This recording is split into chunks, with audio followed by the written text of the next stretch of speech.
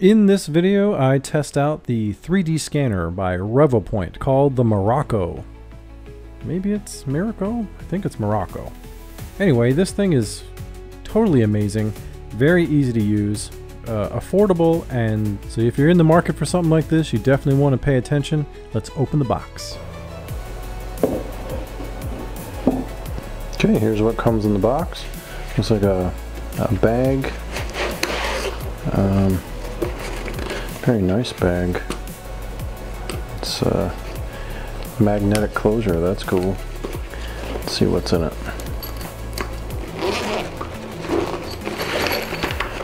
Oh, this is not the scanner.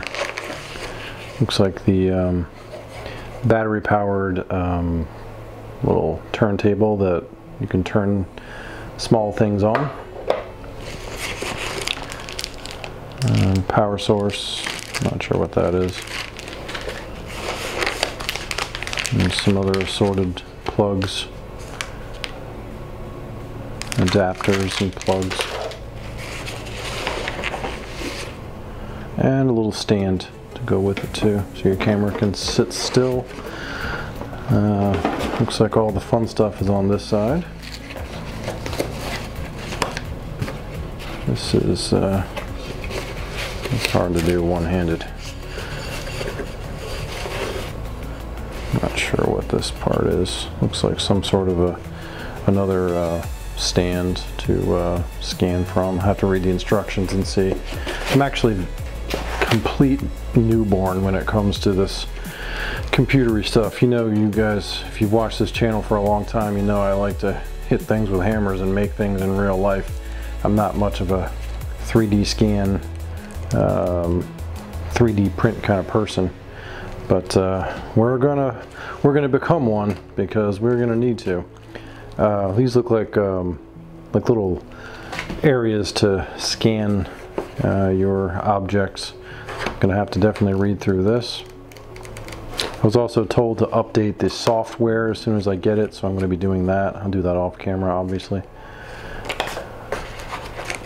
Little stickers, and it looks like a really big, looks like far mode. This looks like a really big, placemat to scan on. Here's your scanner. This is looks like Gaius Julius Caesar. Pretty good representation of him. This is like a little, I guess like a practice scan to scan it and make sure that it's functioning properly and you know how to use the machine. So another power source, I think, and a charging cable. And this is what we're all here to see. Now, this is actually what they recommended for all of the products that they have. This is the one that they recommended because this one actually doesn't require a standalone camera, standalone computer to be plugged into. So you don't have to have it plugged into your desktop or plugged into your laptop and have somebody follow you around. I mean, I don't have anybody to follow me around. I don't have any friends. Here's a picture of me with all of my friends on the 4th of July. Anyway, this is actually smaller than I expected it to be too. It's actually a really nice size.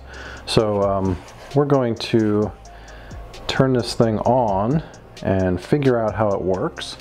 And we are going to be scanning that beautiful car I designed.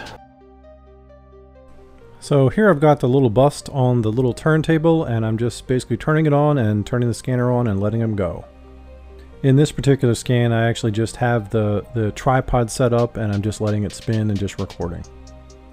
And as you can see, this is a pretty nice scan for being my very first ever, and you know, it's reasonable, but there's a little bit of a problem.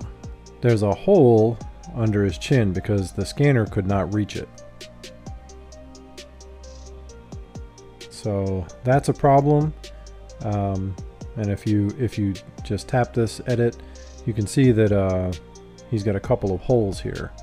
So we don't want that in our prints. So instead of doing it that way, So instead of just having the scanner set up on the tripod and being stationary, I decided to try to move the scanner up and down very slowly and in a controlled manner. And this allowed it to catch all of the angles, and it spun, I don't know, maybe 4 times around, and I was able to catch all of the details, and there's no more holes. So to get an object like that, that's how it's going to have to be done. Now this one, if you look at the top there, see where it says too near and those red bars? You don't want that. I was doing this wrong when I started.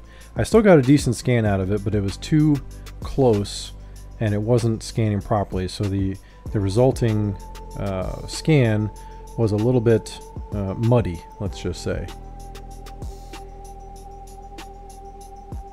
And this is the resulting scan. And as you can see, there's a lot of little flaws in it. It just didn't catch all the details the way it should have. So make sure that those bars are all green. Another thing you got to take into consideration is the fact that this scanner, I'm not going to say it can't, but it's not very good at picking up very shiny things or very dark things. This little Rocketeer art piece that I made, this is very shiny, and I knew that this wouldn't work. I just wanted to show you what would happen here. As you can see, it's not catching a lot of that reflective stuff. If you want to have scan something that is reflective or very dark, you need to use a scanning spray, which is just basically like a I guess like a baby powder kind of spray that's sprayed on stuff, and it just dissolves over time. I did scan the back of it though, and even though it's kind of dark in there and there's some shiny stuff, it did get some pretty good detail, which was pretty impressive. Very nice. This is my first scan of the car, and this was just done in near mode. Actually, this might be far mode, but it didn't have a point of reference. Like a lot of the panels are very flat, as you can see. Like there's some weird anomalies that occur when the scanner will kind of get lost in whatever the object is, because it recognizes flat areas as the same areas as other flat areas. So this is what I ended up doing. I used the far mode, and I put the far mode matte down and a bunch of little reflective stickers. As you can see, I put a couple here. Not too many, just enough. You only need 5 in the shot at any given time. And just slowly walk along. Now the scanner is very smart, so if you need to stop, just hit pause, and then when you resume, you can pick up where you left off, and it just keeps going. Okay, here I've got the point cloud model all done. As you can see, it still needs some touching up. We have some markers in the background to get rid of. But overall, this is a pretty good model. Tiny little defects here and there, but you know, I'm a beginner, guys. Come on. Let me save the model. And the first thing I'll do is go to the point cloud fusion, and we'll set it to the lowest possible settings, which will give us the best results. And here we go. This is the fused model. We're going to go back into fusion and go into isolation, and it will detect all of the things that are not supposed to be the model. Let's just go ahead and Epstein these dots and just yank all that stuff out. And now it's pretty clean. We have a couple little areas to clean up, but we will deal with that a little later. I'm just experimenting right here, trying to see if I can find any more little anomalies, and changing the isolation rate to see if any more pop up, and none do.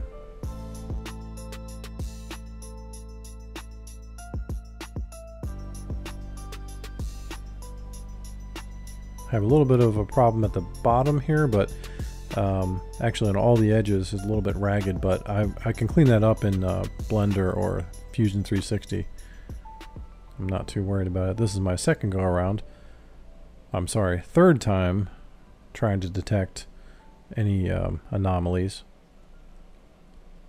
And again, it didn't find anything new. So we will live with that and keep on going.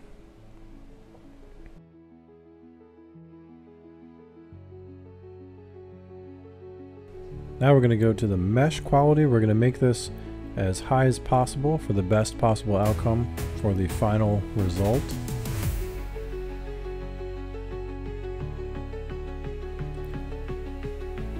And there we go. We've got a nice, very clean model. I have a couple of little spots that I'm going to have to clean up. But look, this thing even got like the texture of the primer paint. So that is pretty impressive for the scanner, I would say.